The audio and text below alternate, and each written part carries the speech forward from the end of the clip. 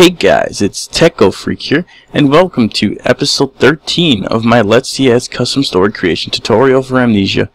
And today we're gonna do some cool stuff. I wasn't sure what to do in this episode, in the last episode, so I couldn't tell you guys what I was gonna do. But I decided what I was gonna do, and I'm gonna go over how to use timers. And I'm gonna use them for a specific scenario. I'm gonna use them to spawn in a grunt after 60 seconds have passed, and then at the same time we're going to start another timer in that timer that's going to despawn the grunt after another 60 seconds. So I thought it would be cool, especially since we got like this little hallway going now. I thought it'd be kind of cool to use something like that. I wasn't very happy with the way this hallway looks. I mean, I loaded up the game and I finished. If you guys haven't seen the last episode, I had a problem with the key real quick that I had to fix. So I fixed that off camera. I actually forgot to move the ceiling here. Should probably move the ceiling. Yeah, but I did have a problem with the key, and I just forgot to do something on camera. So I already fixed that. So that's no problem. I did. I wasn't really happy with the way this hallway looked when I started up the map after I opened the door with the key. I think I might move this one more and like maybe put it here and then shift over this door really quick. There's gonna be a little bit of map editing in this episode alongside it with the timer stuff. So yeah, I'm gonna move this all just one to this one right here, and I might even move them all if I can select them all. Let's see. No, I can't. I'm gonna have to move them one by one. Alright, that's fine. Actually, I have a better idea of how to do it. Okay. Well, before I even move the ceiling, I'm gonna go ahead and move these a little bit up. And even before that, I'm gonna go ahead and move this door over here. And then I'm gonna do this, and this is gonna select everything in that area. So I selected everything, and that includes the floor as well. Everything here and the floor. So I'm going to press Control and then click on the floor to deselect it. And then I can move all of this in just one movement like that. And let's move that over and make sure that it's good. Looks good. Yeah, so that's going to go there. And then we're going to slide this door back over. There we go.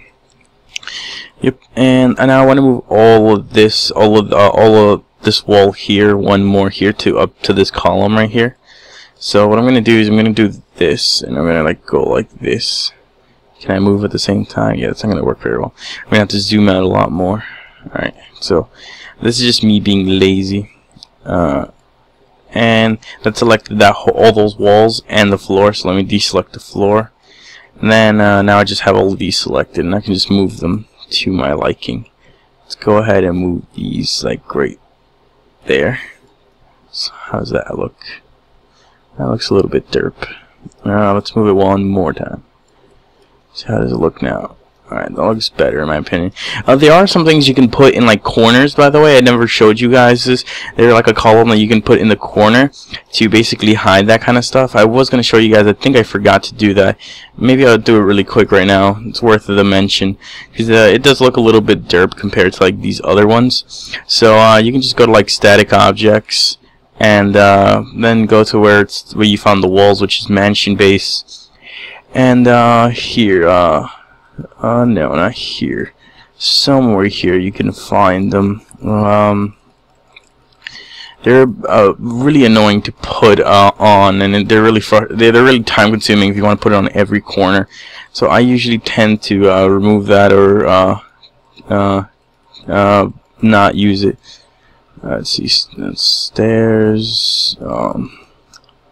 Special. Let's just go up with the arrow keys. See what we can find. They don't seem to find it here. Let's see. Oh, wait. That's a pillar. That's a short. Oh, I could use a short one for this stuff. Oh, here we go. We can use one of these. I don't know which one was it again. I think it's this one actually. Let's see. Put it right there. And you just gotta grab it. Right there, and rotate it. Yeah, I think this is the one. Yeah, convex. See, as you can see, it's like it looks like a half circle, a semicircle, and you just turn that, and there you go. Looks a lot better, looks more natural. How does it look on this side? Well, I didn't flip over the wall yet, so you can't really see it. Let's go ahead and flip over this wall. Or actually, we should reselect all of them and then rotate them, because I'm lazy like that. Okay, so let's go ahead and do that. Even though I'm going to put rooms, I'll do that later. Deselect the floor. Make sure nothing else is selected. Anything else selected? I feel like it is. We'll find out as soon as I try and move this. Oh yeah, let me duplicate all of these and then rotate them. And they'll rotate. Yeah, I guess I didn't select anything else. And now we have the other side. All cool looking. Alright, yeah. That's good, and I probably want to do it on this side too. So let's go ahead and do the same thing. I'm telling you guys, one of the worst things I hate is map making in here. If you want to make a really beautiful looking map, you be prepared to spend a lot of time doing it, because it's not easy. You have to, if you want things to look right, you have to take your time, and I'm not one to like to take time, so I like to cut corners and do things like this, which I wouldn't recommend you guys do, but you know, again, I can't be here map editing for too long. Okay, so next let's rotate these two. Again, I'm going to be lazy. Oh, maybe not. Deselect the floor and the ceiling as well. Okay, make sure I haven't been like moving the ceiling. I feel like I have. Nah, it looks alright. Okay, and let's rotate these as well. Rotate. Oh, I forgot to duplicate before I do that. Why are they doing that? I don't know why they did that. Why are you doing that? Don't quite understand why they're doing that. Alright, that's like, just delete them. Alright, we'll do them one by one. I have no clue why it's doing that. It's trying to troll me. So let's see if this one does that. No, it doesn't. When I select it one at a time, it doesn't do it. Alright, it's whatever. Let's go ahead and do it. Hey, that's my punishment for trying to cut corners. Alright, and we're going to put a bunch of walls over here. So let's go ahead and do that. It's going to be in static objects and just walls. Come on, where are they? Wall. Yeah.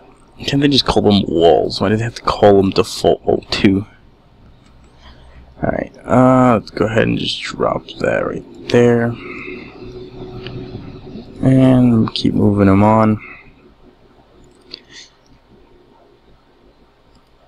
Next, next, next.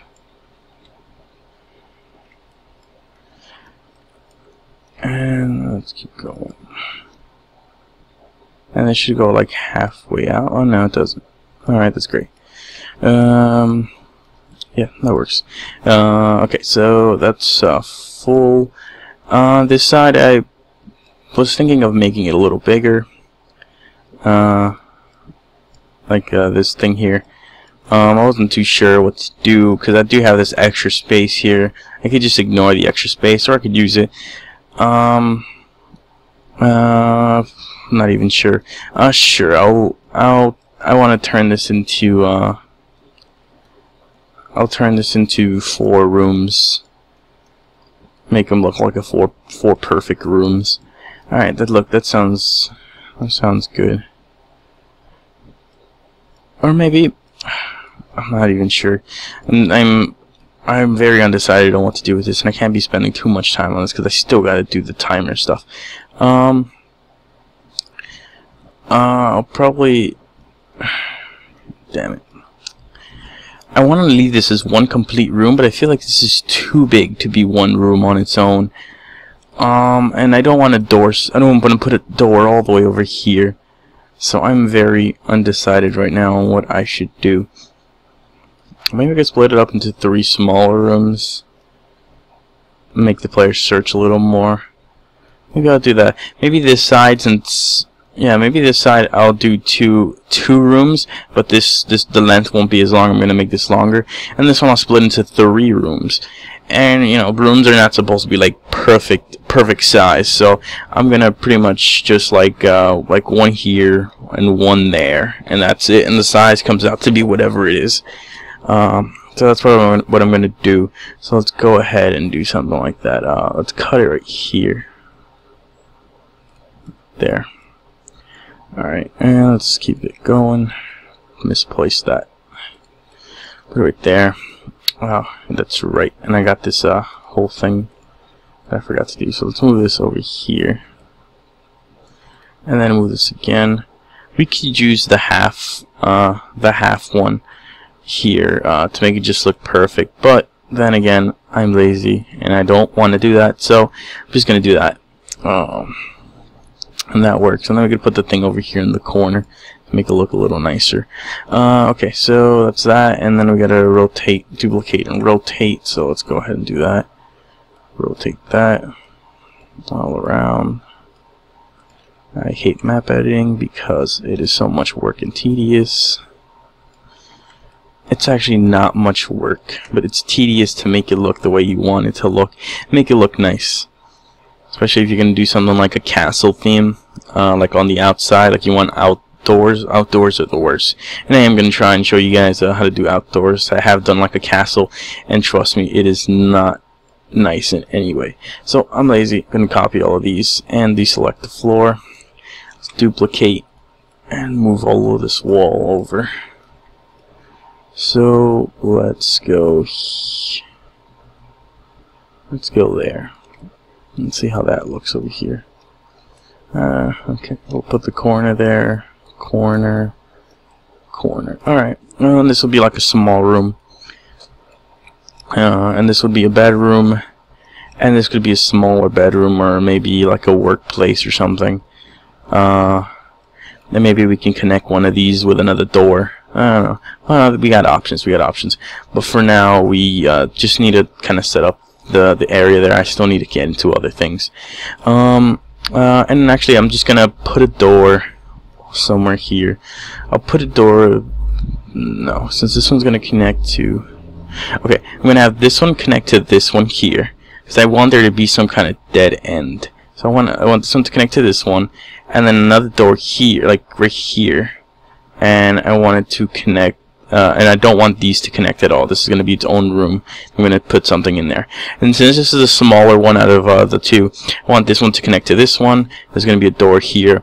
But right now, I'm just going to put the door frame and everything. Let's delete this and let's do one on the other side. Go ahead and get the doorway and then the door frame. Doorway. O2. And turn it for our viewing. It's the wrong way. It's whatever, because it's going to go there anyways. Oh, it's going to be out, isn't it? Alright. Go in there. Click. Take. Rotate.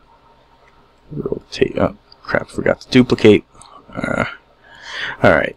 There we go. Remember, control D's to duplicate, just in case we got any new viewers for this video. Alright, so yeah. Remember, if you guys don't, when I say like copy, like when I'm duplicating things, you can find that all up here. You do like edit, you can see like duplicates, control D, deletes, delete, or backspace. I use delete and control D, and I don't use any of these other ones, I think. Yeah, I don't use control Z and control Y to undo and redo. Those are pretty much the 4 controls I use mainly when I edit maps. They seem to be the most useful. So next we got to do the door frame. Let's go ahead and smack that in there. That's good. We don't have to like do any rotations for that. And let's go ahead and get our door, which is an entity, and we go to doors. Door, not doors, but door. You know, because why not? Mansion. We want mansion. Yeah. So let's go ahead and place that in there. Make sure it looks good. Yep, looks good to me. Looks like it can be opened. Probably turn the door so it opens the correct way. Actually, I haven't turned any of these doors to open the right way. Well, yeah. Well, I mean, the handle should be on the right side. Am I right? Right. So I'll probably rotate them eventually, but for now, it's whatever. All right. And there. I'm gonna go ahead and put the other door here. So another door right there. So let's go ahead and remove that, and then remove this one. And then do the same thing over again. So let me try and do this quickly. Let's do this, and then do this, and then I did it the wrong way, so I had to rotate it again, and push it back, click, select, rotate, duplicate, Control D, remember that, rotate, and drop it right there. And let's save this up. Okay. Now you want the door frame. Door frame, put her there, make sure that looks good. Okay, and then we want a door, mansion door. Good thing it's already selected. Let's actually make the handle be on the right side for once. There we go, the way it should be. I actually haven't even bothered to notice in other people's custom story which way the handles are. In the United States, we use the handle being on the right side, so it's a bit weird to see them like on the left. Don't know if that's the way that it's supposed to be. I should probably check. I should probably check on in somebody's custom story to see which way they put the doors. Okay, so those are the doors. These aren't gonna have keys. Actually, some other ones may have keys, like this door and these doors. But this one, for the most part, is gonna be open, I think. And he's gonna have to look in here to find the other keys to get into the other rooms. Typical Amnesia. And that kind of stuff. Okay, so let's go ahead, and now we actually gotta get to the timers, because we are running out of time here today. I don't want this episode to be more than 30 minutes, and I don't know where we are now because I don't keep track of the time. Alright, so for like I said, let me go over what I wanted to do again. So I want to use timers. So I want to make a script area, like when they enter this place here to the door. I want to in that script area, I wanted to create a timer, and that timer will set 60 seconds will run on that timer. And when the timer runs out, an enemy will spawn, and he will basically patrol or anything like that. Probably won't put the patrol nodes today. I'll do it in the next episode. I'll probably just drop down the enemy or whatever. Or as a matter of fact, no, yeah, I think I'll just spawn the enemy in. And we'll just stand here and watch it spawn in. I think that'd be the good way to go about that. Yeah. So let's get started on that real quick. I need to have that finished. So let's go ahead and make a script area here, because we wanted to walk in the door, and then a timer runs. Let's go ahead and create that, and let's rename it to I want this script area to just make a timer, so maybe I'll just call it create timer area or something like that. Create timer area 1, because I usually like putting 1s in my stuff. So if I ever reuse the same name, I put like 2 or something. Alright, so it's going to be set active to begin with, and when the player enters that area, a timer will be created. I believe that's all we need. I obviously need an enemy, so let's go ahead and drop one in. In entities and enemy. Where is it? Enemy. And I want a grunt, not a brute. And I'm going to spawn him like right here. I don't know. He could be spawned anywhere. Again, he's going to be facing that direction over there, so it doesn't really matter at this point. I obviously don't want him to be active, so let's deactivate him. And I'm going to call him Grunt 2, because we already have Grunt 1. So I'm going to do Grunt 2 and save with the map. Alright, so that's all we're going to need. Player's going to step in here. 60 seconds later, this enemy is going to spawn in. And then I'm going to create another timer inside of that timer. And that timer inside of the timer is going to despawn the enemies. I'm going to make them fade to smoke. So I'm going to try and avoid them for 60 seconds inside of the game. And hopefully I don't die. But he will despawn.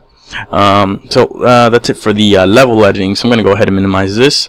And we're going to go over to our scripting area, our usual place. And as usual, I have an episode 13.hps file for you guys found in the wake maps and templates. Here's all the ones for the episodes previous and the ones for today. As usual, that's where you can find them. And there's always a link for the description for my custom story below. So just download my custom story, and inside of maps and templates, you can find all of these helpful information. So go ahead and do that if you don't already have it. Yeah, let's go ahead and open up our scripting stuff. Let's full screen this for once. Not really. It looks so weird when it's full screen. I'm not used to. I usually have the level editor on the left side, and then I have the notepad on the right side, so it looks a bit strange.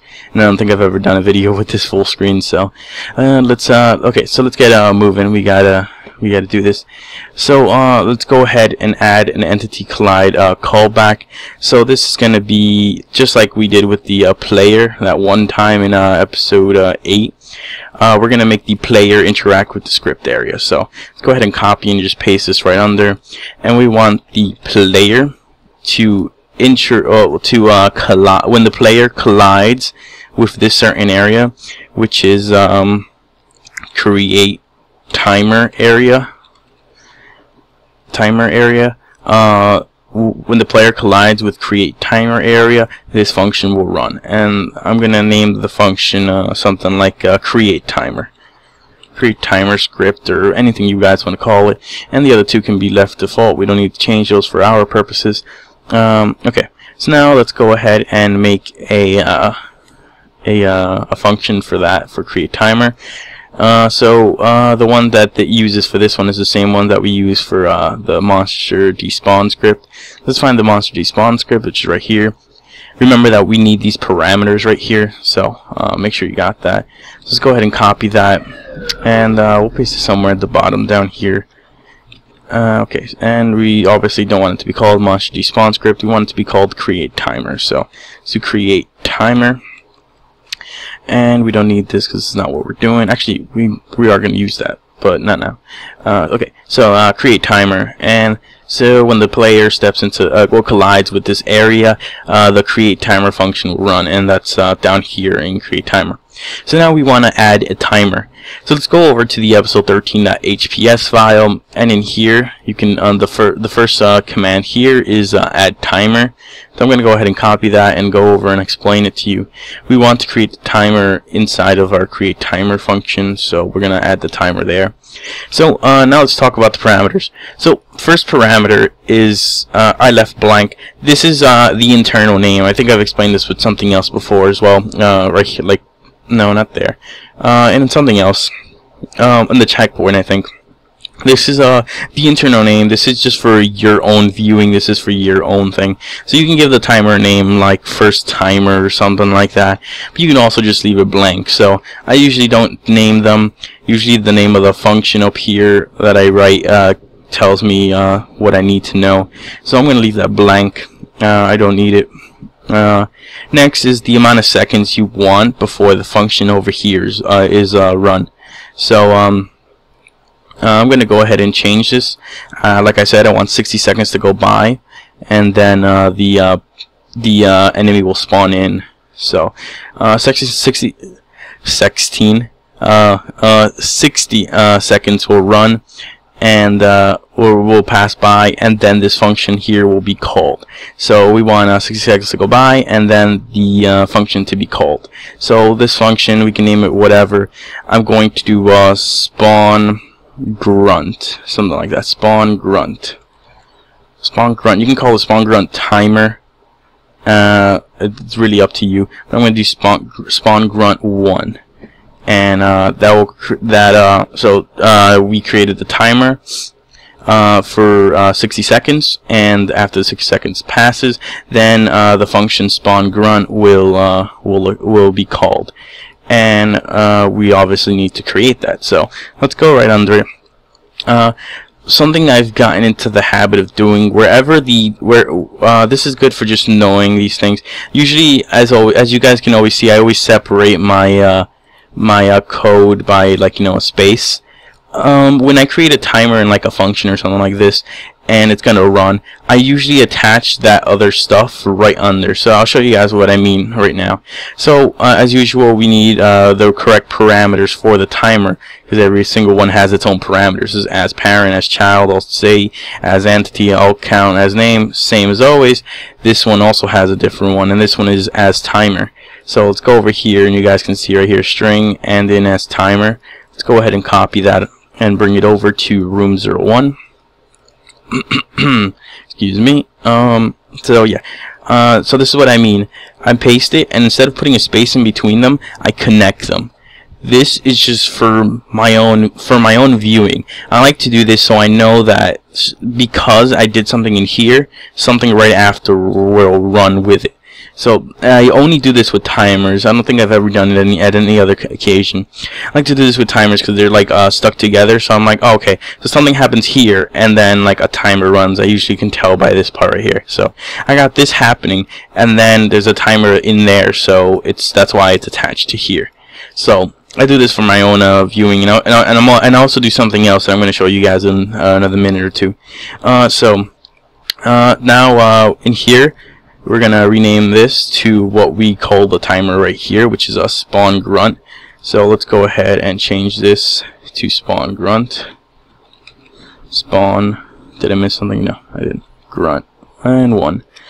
So there, spawn grunt 1, and so after 60 seconds it will run the function, it'll call the function spawn grunt 1, and that function is right here as timer, and it will do whatever is in here, which we can do anything inside of.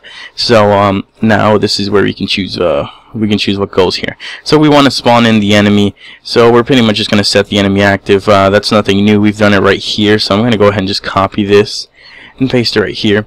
And it's set entity active, and we want to set grunt 2 this time because it's not the same grunt, it's grunt 2, and we do want to set them to be active, so it's going to stay true.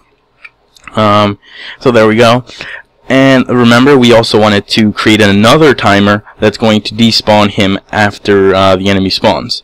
So let's go ahead and just hit space here, copy our add timer up here, copy that, and paste it right under our set entity active. So when the 60 seconds goes by, the enemy will spawn in, and it will set the enemy active. Yeah, it will spawn them in, and then it'll create another timer. And I'm going to name the function that's going to call despawn grunt 1. So that's just another naming convention, despawn grunt. I want the grunt to despawn with this new timer. Remember, you cannot name them the same thing. So I want after 60 seconds the grunt to despawn. So now I'm going to go ahead and copy this because we still need the same parameters. It's still a timer, and I'm going to go ahead and paste it right under. Notice how I'm still sticking it together like this. I'm not putting a space in between them. So now this is where the different thing comes in. First, let's fill in the information. I'm going to show you my my little trick. I actually mentioned it in the HPS file over here if you guys didn't notice. Okay, so we want this is going to be despawn grunt 1. Despawn grunt 1, and we want him to fade to smoke. We're not going to use a timer anymore, so we want him to fade to smoke, pretty much exactly what we did up here in the previous episode. So I'm going to go ahead and copy this over. That's a despawn grunt, a despawn enemy to smoke, and we're going to despawn, we're going to fade the grunt 1 to smoke. That was the one that we did before, but we're going to change this, and we want to fade grunt 2 to smoke, and we want that, and we want an effect to be played, so we're going to leave it as true. And now this is where I was saying with my own like custom that I like to do.